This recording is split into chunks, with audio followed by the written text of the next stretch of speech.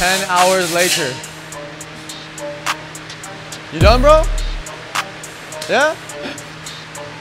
All right, guys, so check it out. As you guys can see, we have Rick behind me getting prepared to pull off this valve cover off his car, and I'm about to tell you why.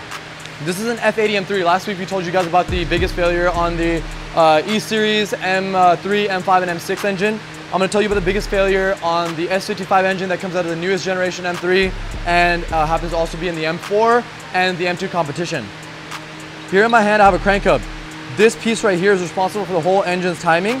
The second that this goes off, the engine timing goes off, and that causes the valves to potentially hit the pistons, and next thing you know, you have a blown engine. That requires a rebuild and all kinds of other things that you don't want to have to deal with. If you get lucky, you may spin it just enough to the point where the valves don't make contact with the pistons, but I don't think anyone wants to be risking that.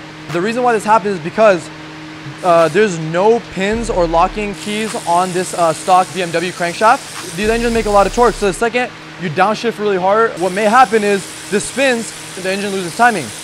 Now, you can go back in there and retime this as much as you want, but if it's spun once, chances are it's going to spin again. This is a part that you have to replace. You can't just go in there and fix this issue.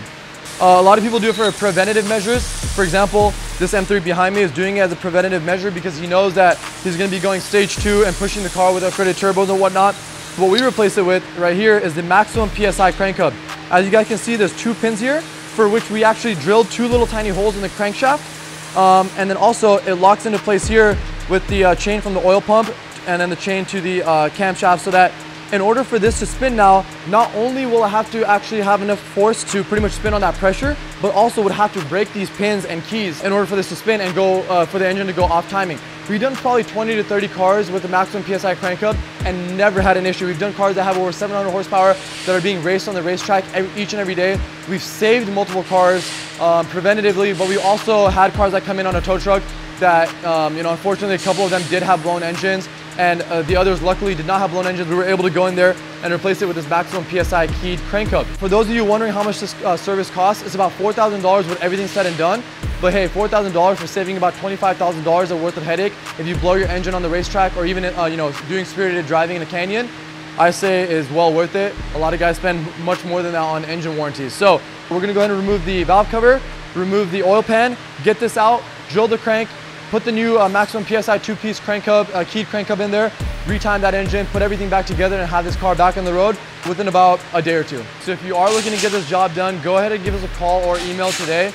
Remember, this is a job that should be done by a BMW specialty shop only, because it does require the use of specialty tools and the requirement of having those specialty tools in order to get it done. With that said, we have extensive experience doing this job, so we'll get it done for you and get it done right the first time. Go ahead and feel free to give us a call. We'll be more than happy to walk you through exactly how it's done, along with give you a list of the exact parts that are replaced during the process. Thank you so much for watching.